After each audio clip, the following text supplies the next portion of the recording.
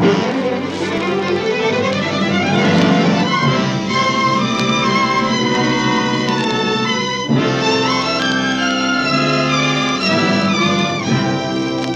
House of Squibb presents Academy Award.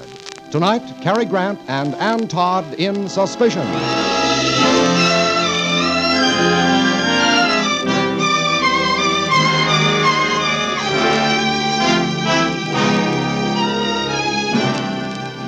Every week, Squibb brings you Hollywood's finest. The great picture plays, the great actors and actresses, techniques and skills chosen from the honor roll of those who have won or been nominated for the famous Golden Oscar of the Academy of Motion Picture Arts and Sciences.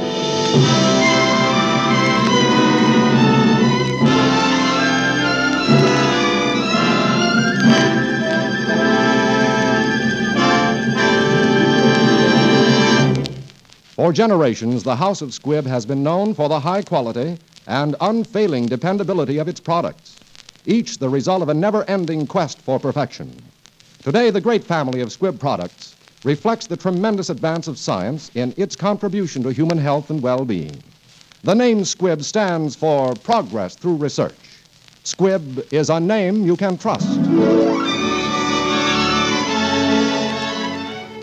Tonight, Squibb brings you the thrilling mystery Suspicion, the picture which was nominated in 1941 for 3 Academy Awards. As our star tonight, you will hear Cary Grant, who, as Best Actor of the Year, has twice been nominated for the Academy Award, recreating his original screen role. Appearing with him is the lovely British stage and screen star Ann Todd. And now, Academy Award.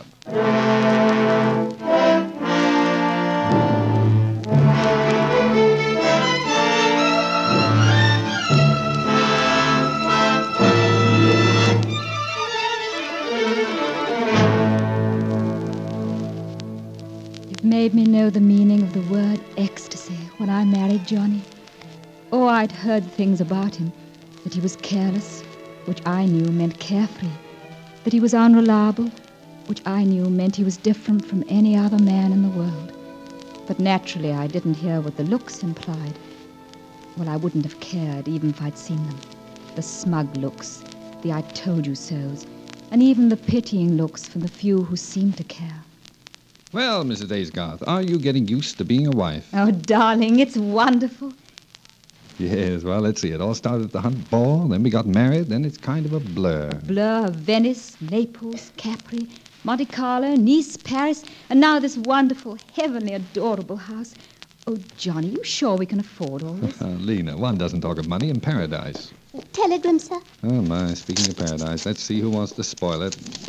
Is it bad news, darling? No, just from an old friend of mine, stupid fellow. He wants £1,000. You couldn't spare 1,000, could you, dear?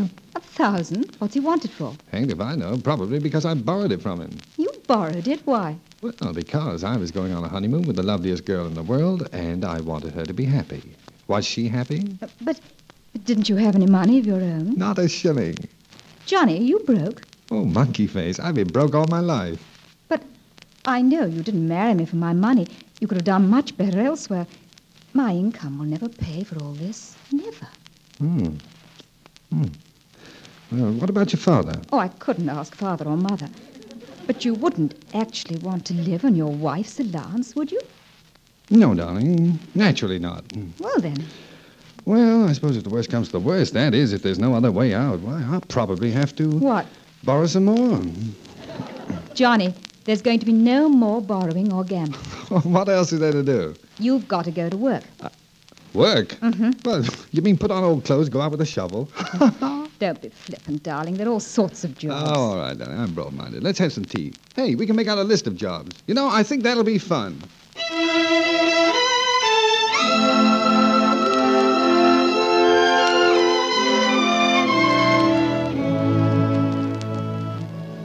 It meant so much to me that Johnny took a position. I think you will understand. It seemed to help me push the sneers and the knowing smiles back into the dark. I don't know exactly what Johnny does, but he has a job in the office of a Captain Melbeck, a sort of distant cousin of his. I was at home waiting for Johnny when a stranger called. I say, you must be old Johnny's wife. Yes, I am. Didn't he tell you about me? I'm Beaky. Beaky? Oh, you Beaky? Yeah, that's what they called me at school. Beaky Thwaite. Oh, I've heard so much about you. And Johnny told me about you, too. Ran into him at the Newbury races last week. The races? Oh, put my foot in it as usual, eh? I mean, didn't he tell you? Johnny has a job. He couldn't have been at the races. Besides, he stopped betting. Oh, he has he? Oh, not Johnny. Great lad, eh, what? Well, you mustn't mind him cutting up. That's what makes him Johnny. Besides, he thinks you're a topper. Oh, yes, he does. I think so, too. Eh, what? Won't you sit down, Mr. Thwaite? I don't see why not. Is anything wrong? Well, there were 2 Queen Anne chairs here this morning before I went out. They've disappeared, have they? Apparently. Were they expensive? Yes, very. Museum pieces. Oh, what's the matter? Oh, that Johnny, he'll be the death of me yet. Don't you understand? No, I don't. I'll give you 20 to 1 Johnny sold them. Sold them? What for? What for? For money, of course. Chap's got to pay his racing bets, hasn't he? And Johnny lost a packet at Newbury. I don't believe you. Oh, put my foot in it again, have I? My dear girl, what's your name? Lena. My dear Lena, you simply haven't got acquainted with old Johnny. Why, at school there wasn't one chap who's spending money Johnny purloined who didn't forgive him in the end. Why, you'll forgive him anything when you know him better.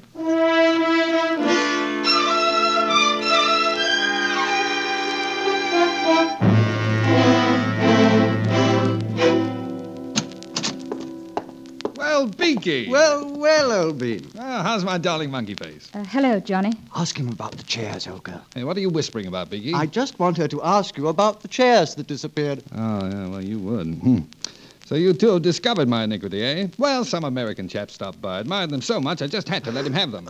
Johnny, you're such a wonderful liar. Yes, well, look, you two. Forget the Inquisition. Now, sit down, both of you. Anywhere. Lena, wait till you hear this. Now, shut up, Beaky. Lena, you remember that necklace you admired in the shop window a month ago? Here, it's yours. Oh, Johnny, Yes. My friends, the Grand National was run today. I happen to have backed the winner. A 10 to 1 shot, ladies and gentlemen, 10 to 1, and I had £200 on him. By Jove, 10 to... Why, that's £2,000. Oh, that's amazing, Beaky. Hey, Monkey Face, you're not smiling. Come on, smile. Where did you get the £200? Oh, now really, I say, what a question. Darling, where did you get it? Oh, well, you know very well there was no America, and I got it for the chairs, of course. You sold the chairs to gamble all your money on a horse? Not exactly. You see, I owed some money to the bookies. Johnny's such a lad, eh? Now, darling, be practical. Come on, give us a smile. Yes, come along, old girl. Johnny, you tickle her chin while I make faces. Think that'll work? Yes, now, more tickle. Okay. Any results yet, Beaky? Not yet, old bean. Wait, I'll make her sound like an owl. Yeah, let's that try that. always gets them. Oh, wait a minute. Wait, I forgot something. Here you are. A receipt from a certain shop. Payment in full for a certain pair of Queen Anne chairs. They'll be delivered within the hour. Oh, look at that, Johnny. She's smiling. Oh, Johnny. Here's to the famous Johnny Aysgarth. Beakers up, brandy to the bottom.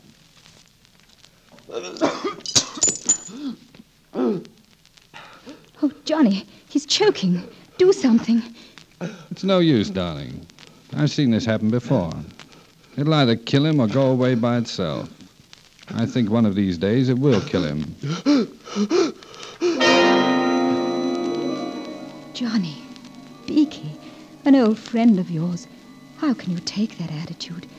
And you sat there and let him drink all the brandy he wanted. Oh, what is the matter with me? Johnny, I do trust you. I do believe in you. But I met one of the sneering faces today. She made it quite clear that you hadn't given up gambling. She told me she saw you each afternoon at the races.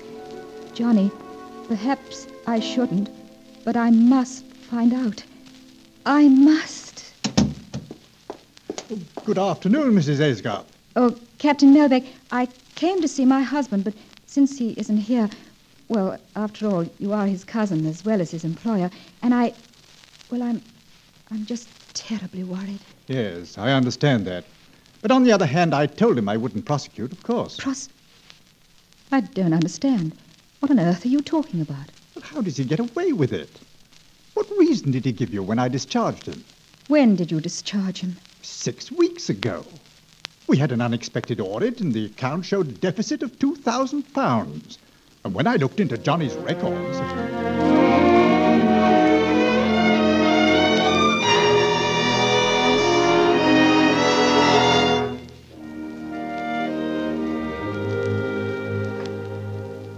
Here, look at the photograph of the cliffs, Beaky. We could put the hotel up here. Perfect. Then the little houses could go down on the beach there. Hello, you two. What's going on? Oh, hello, Monkey Face. Sit down, darling. Beaky and I are organizing a real estate company. We're going to buy up this beautiful piece of land right by the sea. Well, have you found somebody to put up the money? Oh, yes. Who? Me, old girl. I see. Well, the idea is mine. The capital is Beaky's. You see, Beaky borrows against some securities in Paris, and then we issue stock. The whole company, of course, would be in my name. It's very simple. Does Beaky understand it? Oh, yeah, yes, I think so. Captain Melbeck's on the phone, sir. Oh. I'll take it in the study. Excuse me for a moment. Beaky, Yes, my dear? you're being unfair to Johnny. What?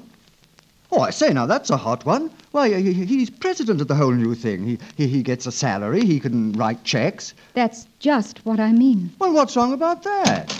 Oh, there you are, old boy. You know, Lena's been telling me that you're a bit soft in the head. Not a good risk and all that rot. I heard through the door. Well, how about cleaning up, old boy? Nearly time for dinner. You know your room. Better hurry, huh? Oh, all right. I won't be a minute. Well, Lena, have you any regrets that you married me? no. Why do you ask that? Then show me the courtesy of not interfering in my affairs. Johnny, I'm not interfering in your affairs. You are. And I'm warning you, stop it. Do you hear? Do you hear? Oh, Johnny, please. Please. Oh, I'm sorry, darling. But it's pretty obvious it's no garland of roses to be Mrs. John Aysgarth. Johnny, do you have any regrets? Monkey Face, marrying you is the one thing I've never changed my mind about. I want nothing but to spend the rest of my life with you. And if you die first, Yes? If I die first? what about you? I couldn't fall out of love with you if I tried. Have you tried? Yes? Today, when I found out about Captain Melbeck. Oh, that. Well, listen to me. If I had the money, I could go ahead with this development. It's really a wonderful spot. And you think Beaky has the money? Of course. Ah. Well, I guess that's over. Over? Why? What's happened? Nothing's happened. I'm calling the deal off. Does Beaky know about this? Not yet. Here I am, darlings, and ravenous. When do we dine, eh?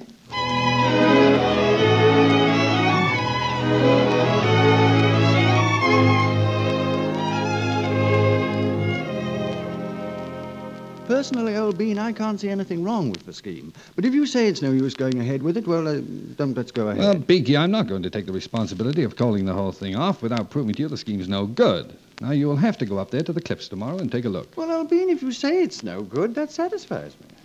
It should satisfy him. Why does Johnny insist? However, I would have liked What's in his mind?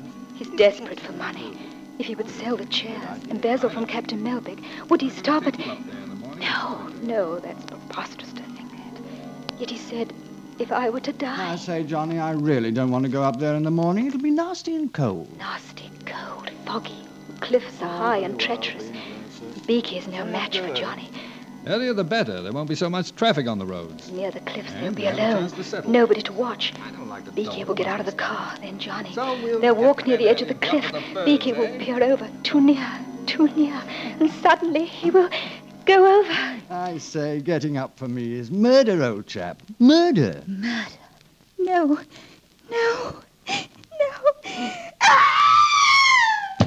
I say, I do believe she's fainted, old Bean. Now, whatever do you suppose could be wrong?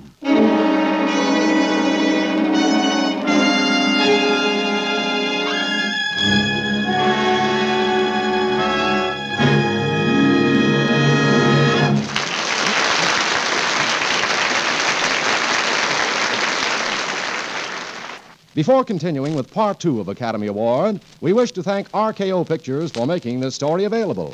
RKO are also the producers of Sister Kenny, starring Rosalind Russell and Alexander Knox.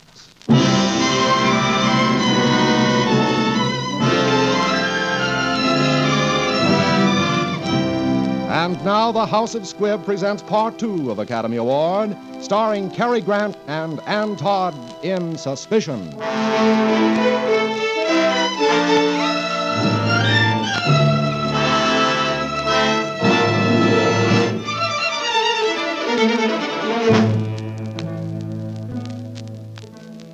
silly phrase from childhood keeps going through my head.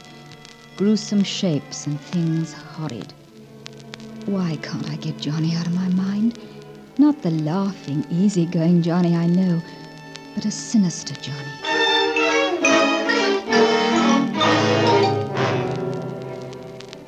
I got up early, took my car. I drove out to the cliff and found the tire marks of Johnny's car. They led right up to the edge of the cliff. My heart stood still.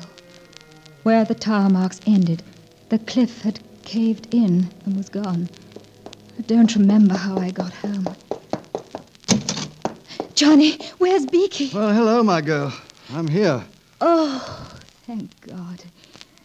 Johnny! Why, Monkey Face, you're breaking my bones with that hug. After all, I've only been gone a few hours. Seems like 1,000. Seems that way to me, too. Oh, shut up. It was nothing, Beaky. Well, I nearly lost my life. Do you call that nothing? You nearly lost your life? Yes, I was turning the car near the edge of the cliff. Was Johnny in the car? No, he was admiring the view. Well, I was backing right up to the edge. If Johnny hadn't seen it and taken a leap and grabbed the brake, well, by Jove, I shouldn't be here. Johnny saved your life? He certainly did. Came Johnny close to losing his own, too. Oh, Johnny. How can I ever tell you what this means to me? To you? Meant something to me, too, by Harry. Ought to give a chap a reward, eh, what? Oh, now it's getting interesting. Why can't he come to Paris with me? I think old Johnny needs a holiday. Paris? Yes, my securities are there. I think I'd better fly over to dissolve the corporation. I'll treat Johnny to the trip. Oh, the cad seems to forget I'm a married man, darling. But then I might toss a few things into a bag and drive as far as London with him. What about that, Monkey Face? Oh, ripping. Oh, do let him, Monkey, Lena. Well, I don't see how I can stop him. Good. Great. Let's pack, old bean.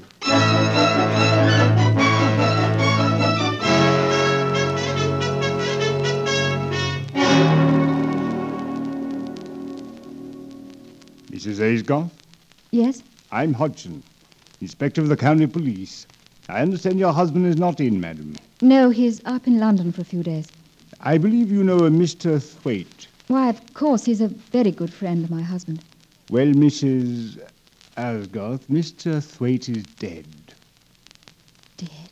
Died in Paris. This is such a shock. You see, we knew him.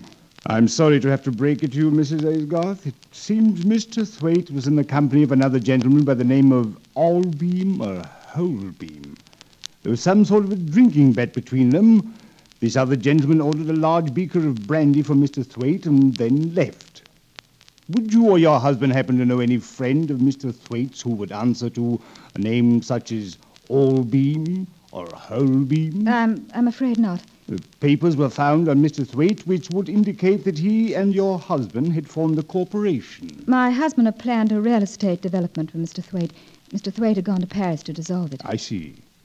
Well, thank you, Mrs. Aysgarth. Sorry I had to bother you.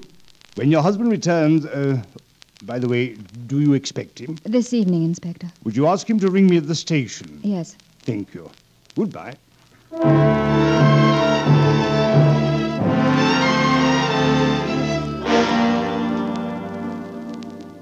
Hello? Hogarth Club, London. Oh, may I speak to Mr. Aysgarth, please? Yes. Oh, when do you expect him? He left yesterday. Thank you. Oh, it's you. Yes. So you've heard about Beaky? Yes. Dead. Johnny, the inspector wants you to phone him. Captain Melbick phoning, sir. Oh, yes? Well, tell him I got his note. Tell him I'll take care of the matter within 2 weeks, as he requests. Yes, sir. The matter?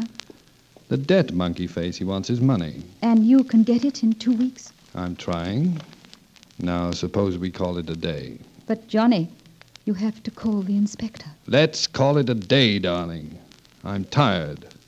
Dead tired.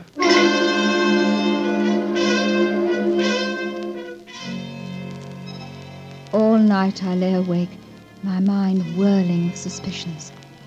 Then suddenly I remembered Isabel, who was a writer of murder fiction. I remembered Johnny asking her questions a few evenings ago.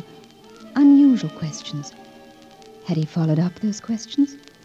Why did Johnny want to know so much about murder and the ways of committing murder? Well, since you flattered me by telling me you've already read my latest story, ask me your questions. Isabel, why did Johnny come to see you? Oh, my dear, Johnny is interested in the way in which we poor writers evolve our little plots.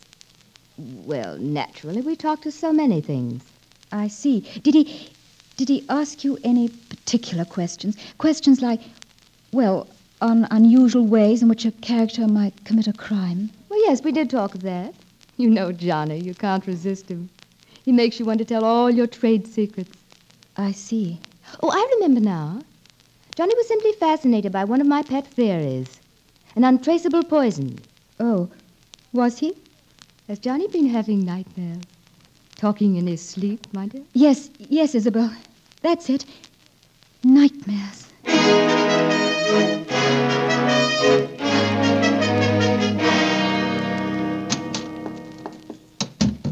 Oh, Mrs. Aysgarth, this letter just came for Mr. Aysgarth. I was going to bring it up. Oh, thank you. I'll take it to myself. Yes, ma'am.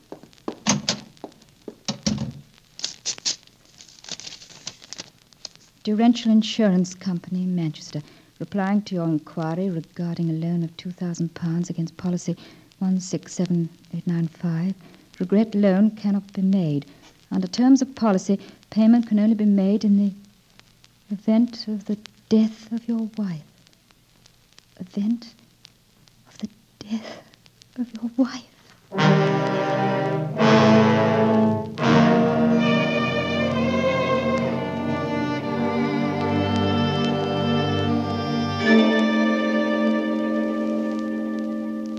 Johnny? Yes, Monkey Face? I saw Isabel today. I didn't know you were so interested in murder mysteries. Yes. I borrowed one of her books. Terrible bore, too. There was a lot of muck about using an untraceable poison. What does that mean, untraceable? Well, you can't find it on the corpse, so you look high and low. Yes?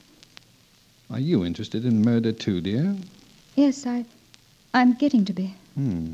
Had quite an interesting chat with Isabel that day. She thinks I couldn't commit a murder if I tried 100 years. Something in my face. What do you think, darling? I don't know, Johnny.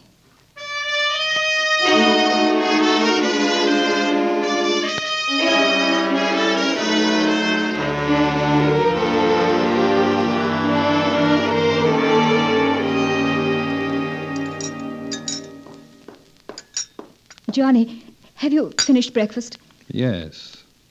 Oh, are you speaking to me this morning? Oh, I'm sorry, Johnny. I don't know what got into me last night. I must be developing nerves. Oh, I don't mind being asked to sleep in my dressing room, even when my wife locks the door between. Some husbands might, but not me. Oh, really, Johnny? I'm just run down. I think I'd better go down to Mother's for a few days. She asked you? Why, yes, Yes, she called this morning. Must have been very early. I didn't hear it. Very well. I'll drive you. Oh, you needn't drive me. I could take the... I prefer to drive you.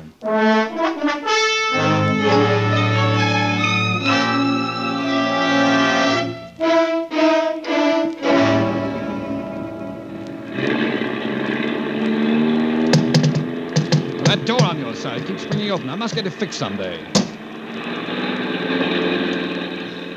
Please, do you have to drive so fast? Great morning for a bit of speed. Look out! Shortcut here. Almost missed the turn. Watch that door!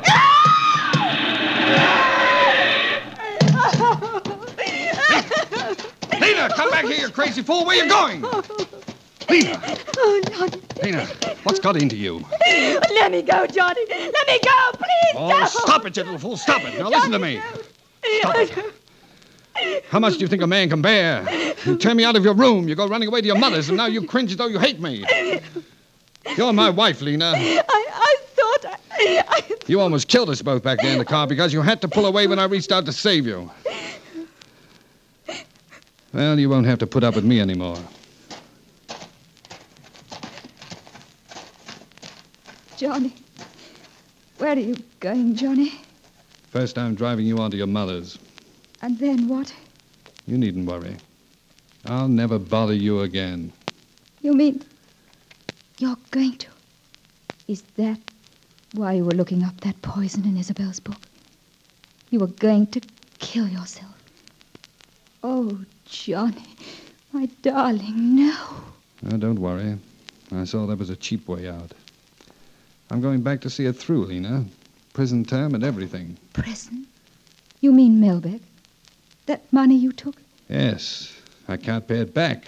I made a last try to raise the money when I went away with Beaky. To Paris? No. I went up to Liverpool to borrow on your insurance. You mean you were in Liverpool when Beaky... You didn't go to Paris? I wish I had. I'd never have let some idiot give poor old Beaky that brandy. Oh, Johnny. I've been such a fool. If only I'd realized. If I'd been as close to you as I should have, you might have confided in me more. But things are going to be different now, Johnny. People don't change overnight. I'm no good, Lena. Oh, darling, let's turn back. Go home and see it all through together. It won't work. I'm taking you on to your mother's. It will work. I know it. Let me go back with you. You don't belong in this. But I do. I won't let you shut me out. Please, Johnny. Turn the car around and go home. Please. No, Lena, no. We're saying goodbye. Yes. I know, Johnny. But it's going to take so many, many years to say goodbye.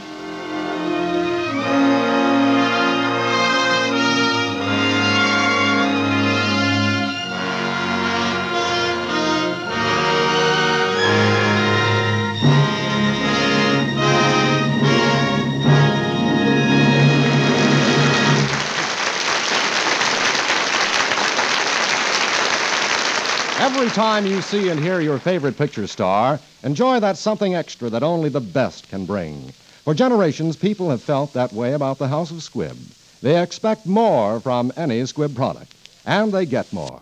There's a plus in Squibb Dental Cream, for example, that millions are enjoying every day. For it's more than a completely safe and effective aid in cleaning your teeth. Squibb Dental Cream is refreshment in a tube, a frosty, minty flavor sensation. Whenever you want to feel your best and look your best, wake up your mouth with Squibb Dental Cream. Use it before every engagement for a breath of freshness in your smile. Get Squibb Dental Cream tomorrow. Taste, feel, and see the refreshing difference.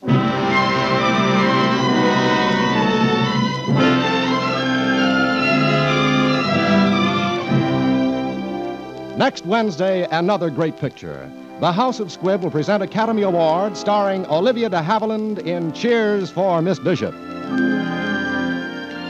Today's performance of Suspicion was written for radio by Frank Wilson with an original musical score composed and conducted by Leith Stevens. Our producer-director is Dee Engelbach. Cary Grant may currently be seen in RKO's Alfred Hitchcock production, Notorious. And Todd appeared through the courtesy of David O. Selznick and may soon be seen in the Selznick production, The Paradigm Case. Nigel Bruce was unable to appear tonight because of illness. The part of Beaky on tonight's performance was played by Carl Harbert. This is Hugh Brundage bidding you good night until next Wednesday at the same time when you're invited to listen again to Academy Award, presented by the House of Squibb, a name you can trust. This is CBS, the Columbia Broadcasting System.